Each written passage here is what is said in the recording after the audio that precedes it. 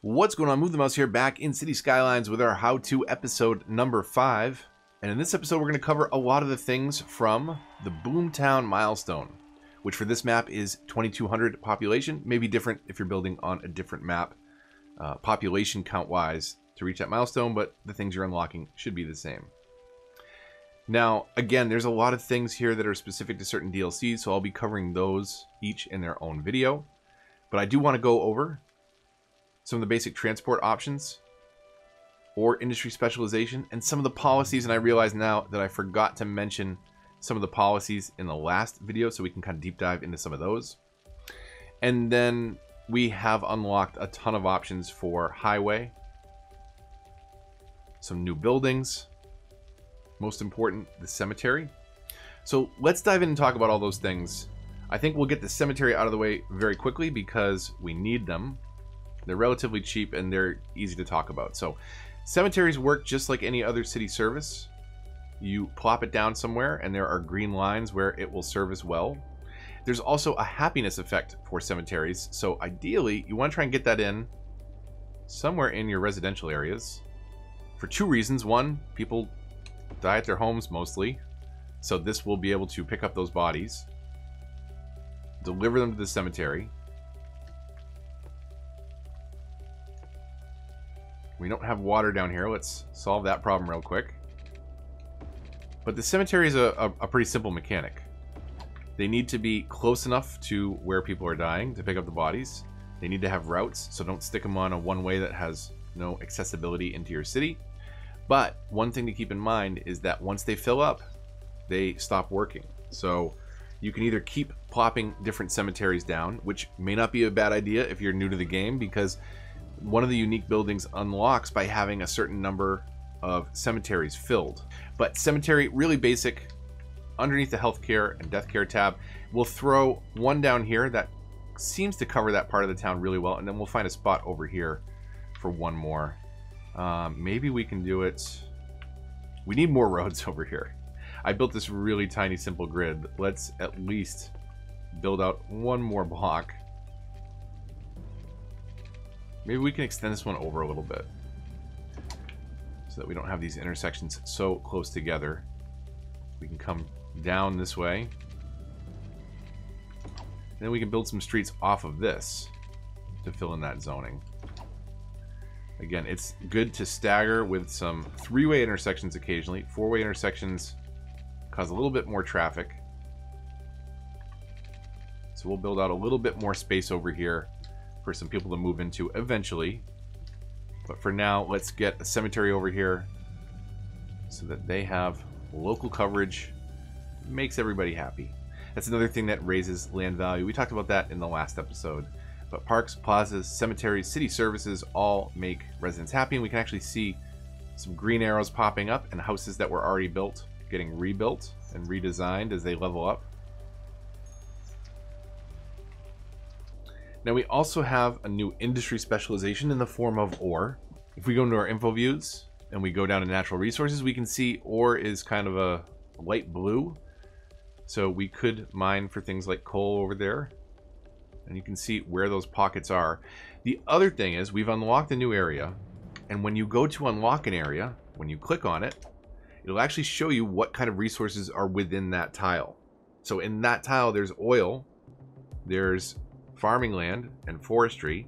The only outside connection is the possibility for an airport to exist in that tile, but everything else is pretty much landlocked, and there's no highway, there's no rail in that tile, but it will show you the resources. So if you were wanting to mine ore, don't buy that tile.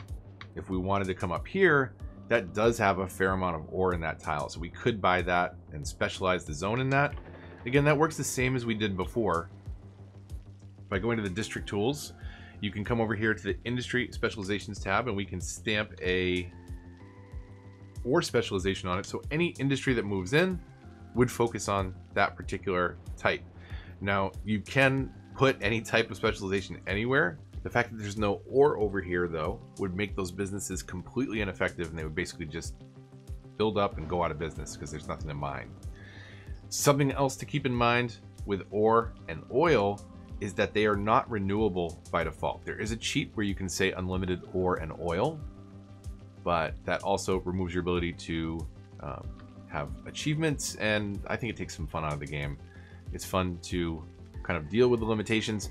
Forestry and farming are completely renewable, so as long as it is fertile farming land, and as long as there are trees nearby, those can always be planted and regrown. So those are a little bit easier when you're first starting out. Now, this episode, we've skipped over a bunch of policies. I definitely want to get into that, and I want to talk about highways and bus, and I think that's a decent amount that we can cover here. So let's jump into policies first. Actually, let's take a quick look at our garbage coverage. What's our recycle plant doing? We have one recycle plant for the entire town, and it is not doing so hot in terms of its ability to service everybody. So let's get another one in right across the street, so that pollution bubble and noise pollution bubble aren't really affecting anything but industry. That'll get more trucks onto the road.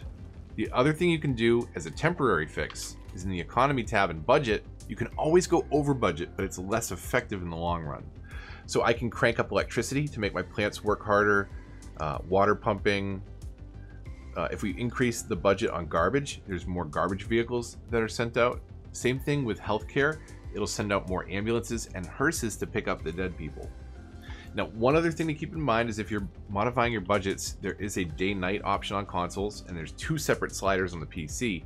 So if you are playing with the day-night cycle on, I'm playing with day-only mode, I only have to worry about daytime budgets. But if you were playing with day and night, then you have to balance the budget independently between those two. You might have, obviously, a lot more electricity usage at night when it is dark than you do during the day. So just something to keep in mind there. But let's dive in and talk about policies for a moment. And remember, there are 2 ways to do this. So if I want to affect a policy citywide, I can just go into policies, and that is a policy for everybody. If I want a policy for a specific district, you can go to the district tool, interact with the district, go to the policies button, and then that is, as you can see at the top, a policy just for the Sunset District. So we could affect the change there, but not elsewhere on the map. So when we go in this way, we're affecting policies for the entire city. It's not district specific at this point. And there's some things that definitely I want to do for the entire city, like recycling slightly reduces garbage accumulation, but it also slightly reduces tax income. But it basically means you are dealing with less garbage, and that slightly reduced tax income means that you also don't have to spin up new facilities and pay to keep them up and running. Again, recycling plants are my favorite. If you don't have Green Cities DLC though, you have the dump, and that works just like the cemeteries. Once they fill up, they stop working, and you have to provide another building, or you have options later on that you'll unlock. So for processing dead bodies, you have a crematorium, and for processing garbage, you'll have an incinerator so you can burn it off. But obviously, if you're burning off garbage, that's going to cause pollution, so that's something to keep in mind. Recycling plant, if you have it, is definitely, I think, the best option. Now, we talked about previously in the last episode how parks can increase land value, and this policy will actually increase the land value around those parks and plazas. It does increase the budget of parks and plazas by 20%, but increasing the land value increases people's happiness and makes them more willing to pay for taxes. So if we look at land value right now, you can see that we're starting to get out of the blue, which is kind of the middle land value, and we're starting to tip towards the green in some of these areas. So let's enable that policy, and then we'll hit play. We'll see how much of a difference that makes. So info views, land value, we'll hit play, 3 times speed. And you can see buildings are leveling up. So those little green arrows that we see popping up, and you can see again buildings that are already built that are rebuilding themselves are affected by that. So they'll level up, and we'll slowly see this blue circle start to get bigger and bigger and bigger, starting to tip towards the green more and more. I'm hoping that all those dump trucks I sent out are able to deal with the garbage. You can see how many of them are kind of clogging up this roundabout. So I do notice that we've got some problems happening up here with water. And in the last episode, I'm pretty sure we put our water budget at 100%.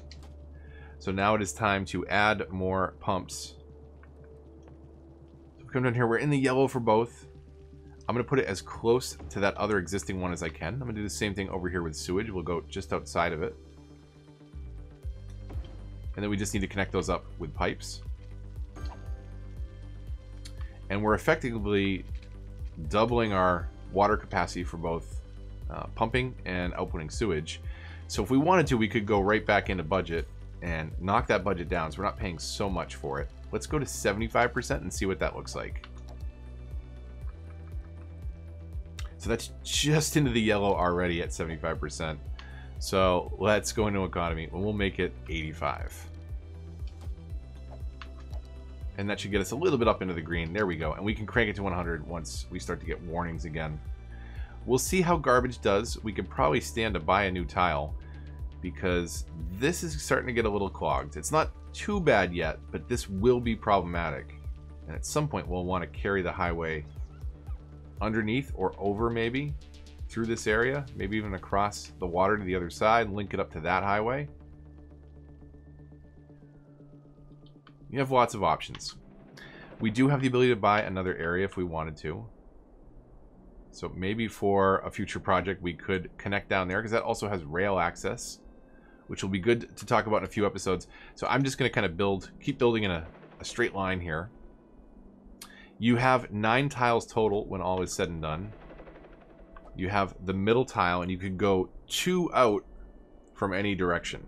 So I can go 2 to the left and then up and down, but you can't kind of build, like, say, off in a diagonal off to the edge of the map. You're only going to be able to build so far from that center square, at least on consoles. There is a mod called 81 tiles, or slightly more forgiving on your CPU, I think 25 tiles, that will let you kind of zone out everything that is initially available, and 81 tiles on the PC will let you build way off into the fog to the very edge of the map where there is an infinite void. So, but yeah, you've definitely got ability to expand either way. Even with just the 9 tiles, you can make it work.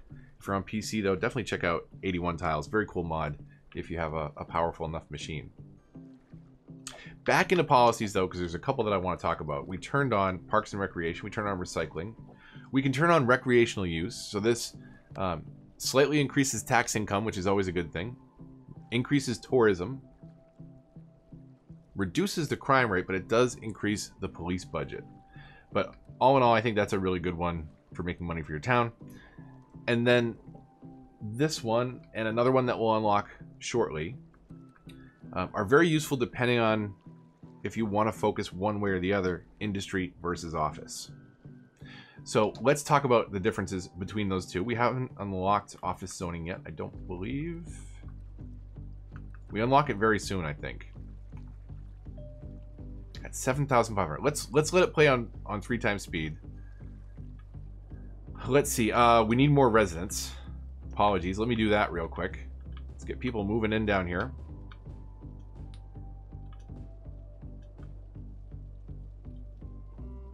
Let's make sure they're watered.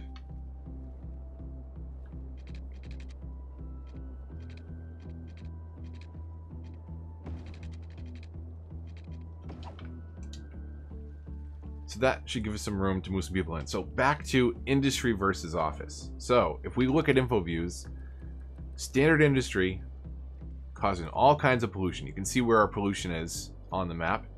It's the sewage that's going down the river. It is the industry area. And that's about it. Everything else is good for the environment. Farming, forestry, housing, commercial. They don't cause pollution. They do create garbage, but they don't cause pollution. Now, standard industry is going to be able to support less educated workers better than, say, office space. You can interact with the building using the inspector tool or just left-clicking with no tool selected. And this will bring up some info about that building. And we can see it has 16 of 16 workers right now. And there are so many slots for uneducated versus educated, well, and highly. Highly basically being those that have graduated university. And you can see that the industry jobs definitely slant more towards uneducated workers.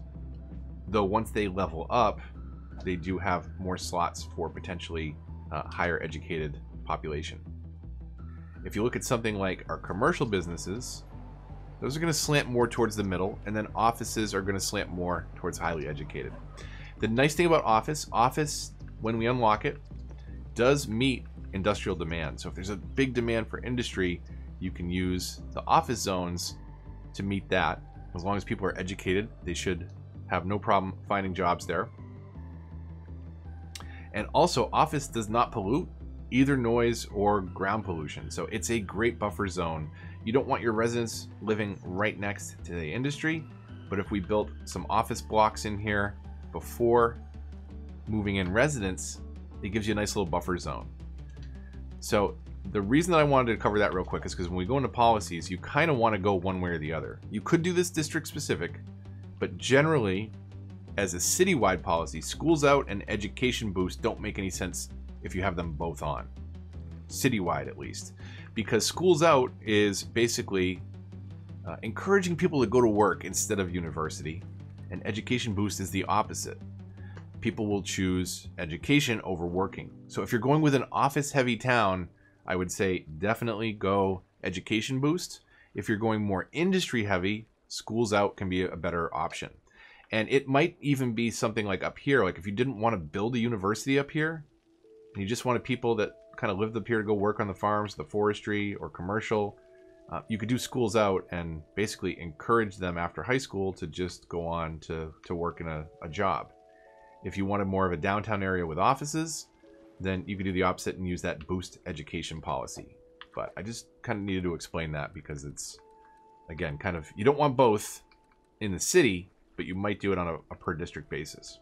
Now, we did unlock recycled plastic. I think that's actually the next milestone, but this makes recycling centers work at plus 20% efficiency. It does have a cost associated with it, but the more efficient they can be, the less plants you have to put in and the less upkeep you have to pay on those. So generally, it's a good return in the long run.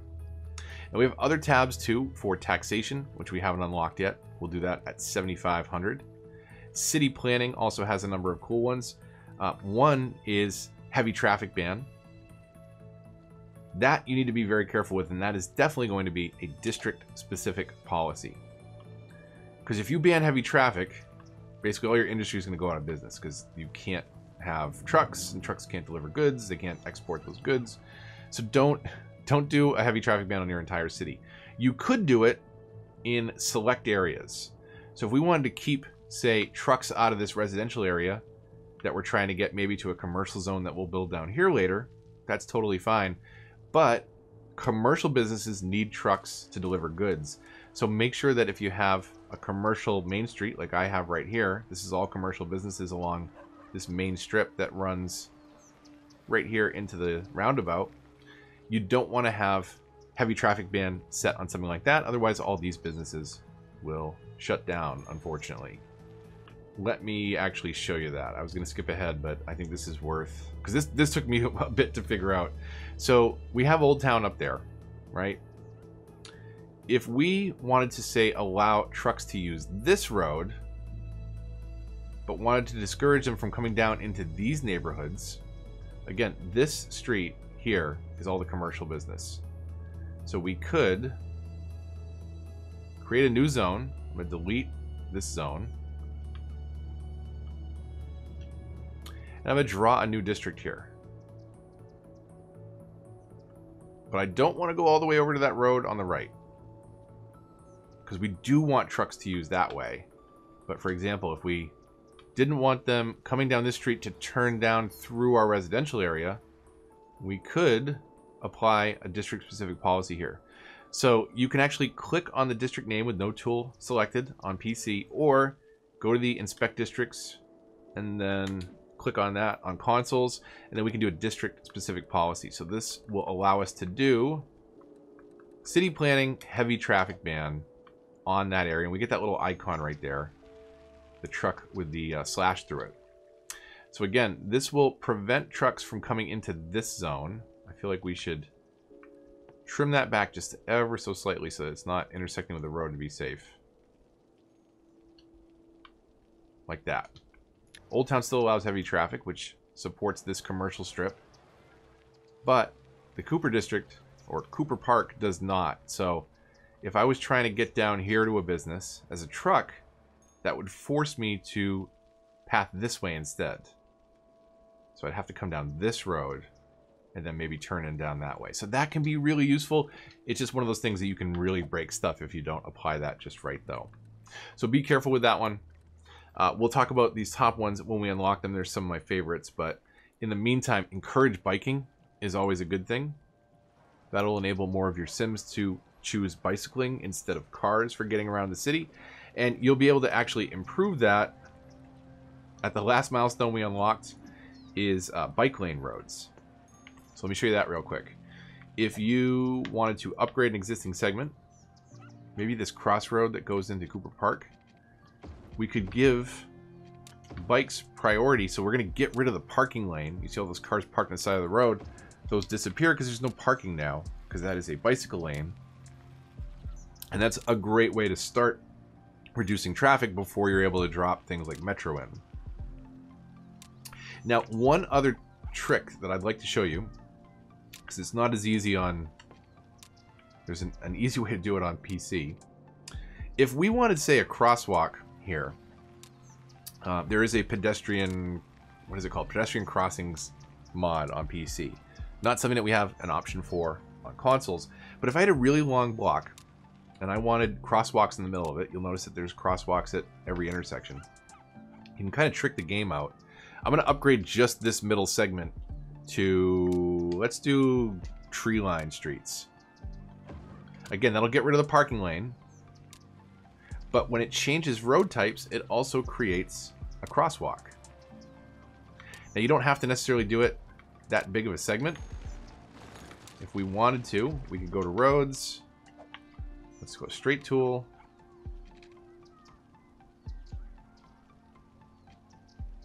I'm going to come one shy of 5. Will it let me? Not exactly. So let's go there and there. So you could build a really tiny segment of road if you wanted to. We'll do grass lined here. And it does the same thing. So you can kind of force these crosswalks. Pedestrians recognize these right away. So if you had a park maybe that spanned 2 blocks, you could very easily let people cross from one side to the other without having to walk all the way down the block, all the way around, and come back in.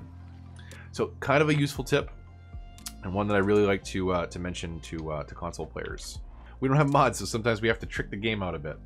The other thing that I wanted to cover today are our new roads, and specifically we've unlocked highways and different intersections. So if we wanted to come in here and clean this up, remember this mess that I made earlier? Let's delete this. We've got 130,000 in the bank. We should be able to do this just fine. We're going to have to delete some stuff, though. So let's delete all of this and make room. And we're going to drop in a highway intersection. Instead of this handmade one, let's try and do this a little bit neater. So we'll come on over to roads. The tab over here is intersections. And let's see what we have for space here. This actually takes up a ton of room, unfortunately. So if we wanted to kind of line that up, we kind of have to break half of this block, probably. Let's do that, and then we'll remove these businesses because they're not zoned anymore. These houses are also inaccessible. So we'll move a couple people out, unfortunately. But that's okay. In the name of progress and expansion, sometimes we have to do those things. So left and right in the D-pad will move it. Rotate it, I should say. And then you also, let's see if we can get relatively straight here. I think that's pretty good. In the grand scheme of things, we might also be able to do this. So if you delete one little extra segment on the side, it'll actually let that snap a little easier.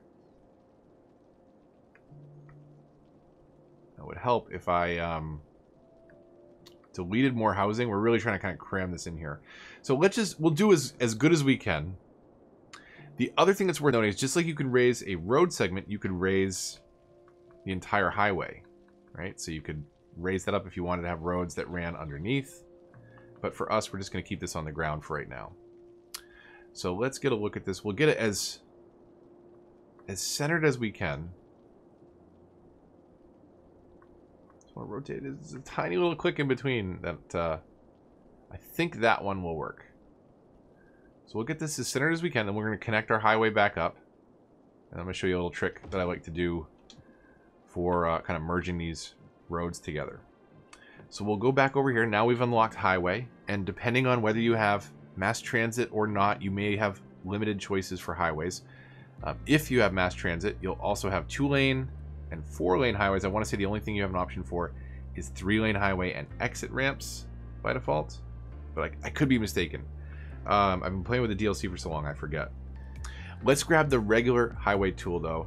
Just basic highway. This is exactly what your highway on map is going to be. It's 3 lanes. And we will use the curve tool so we can kind of hook this back in. So that's not too awkward of a bend. Now, if you wanted to nitpick it, a trick that I always like to do is connect that and then break one more segment on either side. And that will generally, if you curve it in one more time, it'll give you a little bit smoother of a curve. So that looks a little bit less jagged. Highways also, because they're one way, go in the direction that you draw them. So if I draw a highway like that, it's going to go in that direction. If I do the same thing over here, it's going to be the wrong direction. We can hold Y or triangle, or go to the exclamation point tool in the bottom left of the PC interface, and that will enable you to change the direction of roads. If we have an incorrect segment, it'll give us that little pop-up icon, basically because you have a road going that way to a road going this way, and this segment just does not work, so you have to reverse the direction on that. Now the other place that we have that icon is right over here. So what I generally like to do here, now this is a 4-lane road, this is effectively 6 lanes. So there's 2 ways we can do this. We could make this into a 6-lane, maybe even with some trees, right? Kind of a nice look. And then we can kind of hook these in. So let me show you how I do that. The other way we could have done that is if we wanted to leave this 4-lane, and if you have mass transit, you can do it with the 2-lane highways. But let me show you what I have in mind here. So if we do curve tool, I'm going to come almost all the way down, then just hook it in at the last second. Do the same thing over here. I probably should have done that one first because of the way these hook. It's a little off center. So I'm hoping it will let us do that. But that's okay. This is a good example of another trick that I like to use.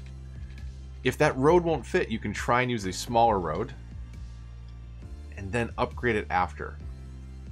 So now I'll go over to my highway tool. I'll upgrade this segment, and I'm hoping it'll let me do it. It will. And then we can reverse direction. There we go. So now we've got 3 lanes coming in, 2, 3 lanes. The weird thing here though is they will not use the left lane because they think that that's a turning lane to go over there. Traffic Manager Present Edition on PC can fix that. On console, unfortunately, we've got nothing. So just try and keep in mind that you may have some kind of funky behavior there, though there's no reason that people should be getting off the highway to get back on the highway. It should be faster for them to just path on the highway, unless for some reason they were changing direction on the highway and then coming back out. But that's pretty unlikely, at least because we don't have anything built up here yet, but it could be the case. We'll talk about mass transit in its own episode, and maybe we'll go over some of the advanced power options. But I think that's a good spot to break for today. Clean up our highway a little bit. Let's hit play so that everybody finds where they're supposed to be now. But hopefully that gave you some tips and tricks and some ideas to continue building your city successfully. Let me know if you have questions in the comments down below. And most importantly, if you really want to get involved in the discussion, come on over to the Discord and have a chat there, because it's not just me answering the comments. It's an entire community of really helpful people. So stop by and see what it's all about. If you did enjoy the video, likes, comments, and shares really help the channel and are greatly appreciated. If you're new here, subscribe. Hit the bell to get notifications for updates to this and other series. Follow me on Twitter, join that Discord. And until the next one, this is Move the Mouse, signing off.